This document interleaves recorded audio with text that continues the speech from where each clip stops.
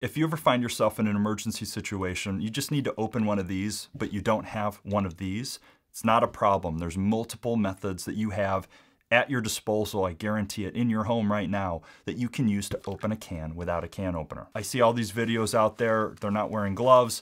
I would not want to get a massive laceration because of a can in the middle of an emergency, a disaster, whatever the case. So just keep that in mind. If you like the video, you want to see more of these types of how-tos and DIY videos, hit that like, let me know in the comments. Let's dive in. So my first option is with a spoon. Wear gloves. I'm gonna not wear gloves because for demonstration purposes, so you can see more of what I am doing. But I'm gonna take this spoon ultimately, and I'm gonna work a very focused area on the ridge of the can.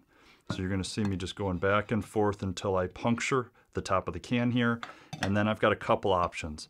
I can make the hole bigger by working my way around the can slowly, like a can opener would. I can peel the whole lid back, or I can get enough just to pry it open, which is probably gonna be a little bit safer, is pry that open slowly so that I can actually get to the contents, pour it out into a bowl, or even just make enough room for eating it with a spoon. So I'm going to work on the focused area here, very ridge, right here, up against the ridge of that can.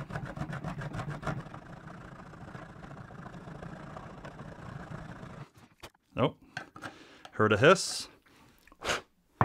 Keep blowing those shavings out so you don't get it in your food.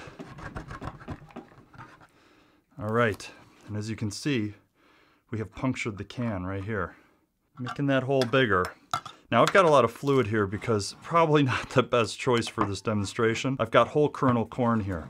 So there's gonna be quite a bit of liquid. I'm gonna drain some of this in an emergency situation. I obviously would be consuming this, nothing goes to waste. Another reason to wear gloves is this could get really slippery. I've got a couple options.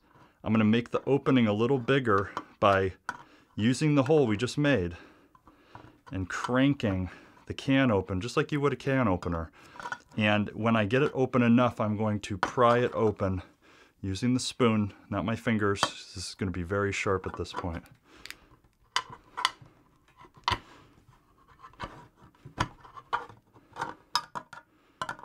Working my way around that can.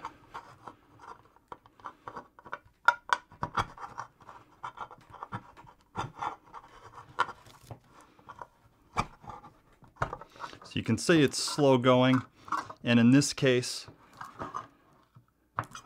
I've got this much of an opening. Continue using this method until you work all the way around the can. Highly, highly recommended to wear gloves, because the more you open this can up, the more the can lid is going to want to prop up, and this is very sharp. So at this point, I'm just going to take the spoon, and you can open that lid enough to even get your spoon in there and start eating out of it, or pour that into another bowl of some kind or onto your table. Another great method opening a can without a can opener is to use a knife, and this is just any old small kitchen knife. I'm going to get my gloves.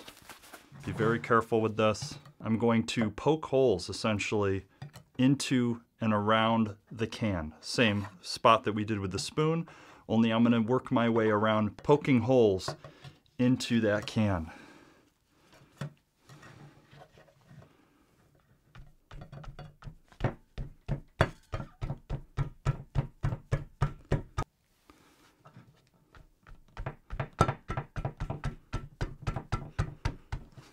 I'd go slowly because you only have two hands and you need to hold the knife with one and use a hammer or your other hand to hit the top of the knife.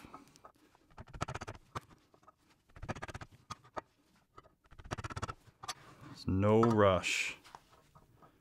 Take your time. And at this point, you can even just start. You can keep poking holes to reduce the amount of cutting that you have to do.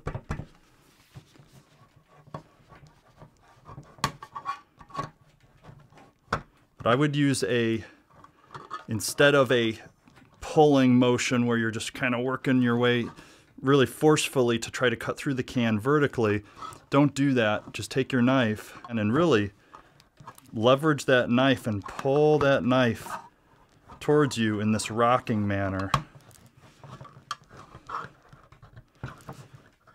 Let the knife do the work. You can see the can's getting pretty loose now, to the point where I can pull that up. Very jagged metal. Do not get hurt by that. And that is the knife method. So this last option I'm going to do outside. You could use a brick or inside if you wanted to. Concrete, like a curb or a patio, something that's going to allow you to rub down the aluminum on the can itself. So what I'm going to do, I'm going to take this Campbell's, which happens to have the pull tab, which would be nice on all cans, but that's not the case, hence this video. I'm going to take the can, I'm going to just back and forth until I start to break down the top of this can here. I will break the seal enough for me to pry it open.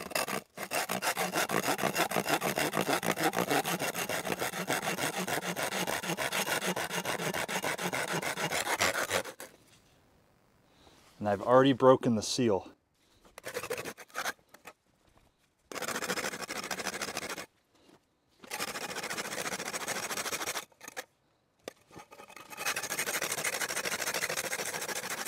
You can see the opening that I've made here. I could keep going. I could use something to pry that open.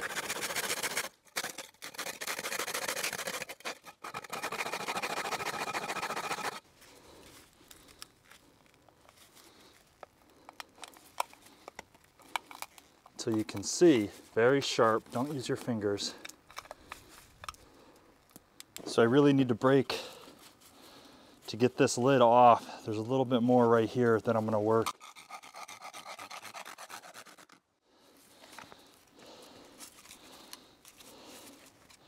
And it's gonna be, it could be messy, very messy. So obviously the knife method is gonna work the best. And see, you can pry that lid open at that point, and you've got your yummy Campbell soup. So as you can see, there are many methods that you can open a can without one of these, but this is still gonna be one of the easiest solutions. You've got your knife, you've got your spoon, you've got your concrete, your brick, whatever the case, a rock if it's flat enough, you can open a can. Nice, that was actually not on purpose. I hope you liked the video, folks. Again, if you want to see more, just let me know. Stay safe, stay practical. I'll see you soon.